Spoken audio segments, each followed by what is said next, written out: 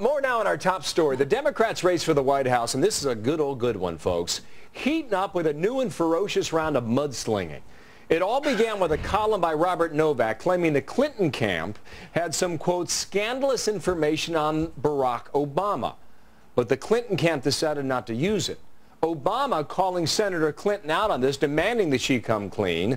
Novak answering a few questions about it today earlier during Fox and Friends. Listen for this. They thought my source, who was a well-known Democrat, but neutral so far, but they thought he should know about this information. I then checked with another source who was neutral and said he had heard the same thing from Clinton people. This is very similar to kind of tricks that Richard Nixon used to pull, where he would say, I know some very bad information about the communists supporting George McGovern, but I can't put that out because it wouldn't be right, but I'm just too good of a guy. Novak referring to this as Nixonian. Did I mention we call this a good one, Bob and Tammy? Good morning. Bob Beckel, Democratic strategist, and Tammy Bruce, Fox political analyst and a radio host, and good morning to both of you. Bob, what do you make of this? Well, I mean, it's one of the oldest tricks in the playbook. I mean, sorry, is it a trick? Well, probably it is, and also the question is whether somebody's freelancing here. But look, if you think about it, Novak had a good point. Well, first of all, why do you give it to Bob Novak? Well, we know Bob Novak covers his sources very well. We learned that in the Valley Flame issue. Secondly, when you do something like this, it does raise the question, well, what is it? I mean, what is it you've got?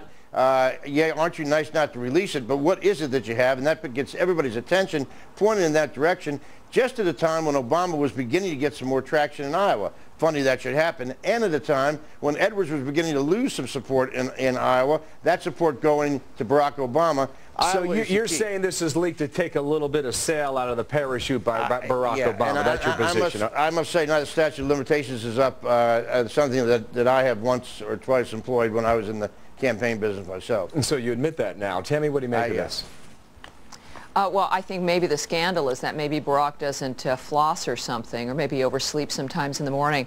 This is what I think is classic for what's been going on from the beginning. Barack Obama is her wingman.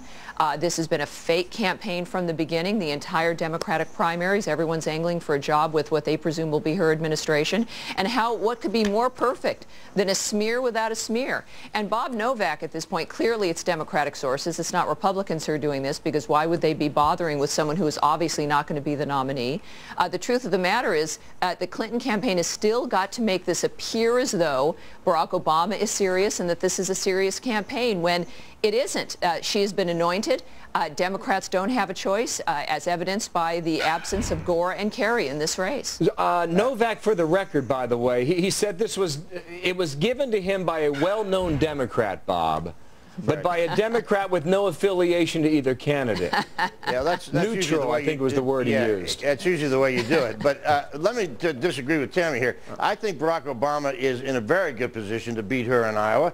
This race is by no means over, and if he does, expectations are very high for her. She cannot afford to lose anything when you're a front runner like this. And right now, despite the fact she did a good job in the last debate, the Iowa caucuses are going to come down to a two-person race, and Barack Obama has Bob, you really don't think he's a serious candidate? They might have a little bit of a serious maneuvering in the state. You don't really think that George Soros thinks that Barack Obama is a serious contender for the presidency, and you don't think the Clintons would allow that? Nobody else on that dais is a serious candidate. He wants to be Senate leader, and everyone else, with the exception of John Edwards, who finally is doing a good job biting back at her, everyone else is angling for a job in All three things I got to squeeze in, guys. Sorry to cut you off. I know we can go. Where are you getting this Guys, I'm sorry. I'm getting killed in the control room back there. This whole thing's a kabuki The Clinton campaign is saying this: we have no idea what Mr. Novak's item is about and reject it totally. Instead of pointing fingers at us, Senator Obama should get back to the business of issues and focus on what this election really is about. Obama is saying, in the interest of our party and our own reputation, Senator Clinton should either make public any and all information referred to in the item or concede the truth that there is none. Campaign to each other. Bob Beckel, Tammy Bruce, thank you. Thank you. Bye-bye.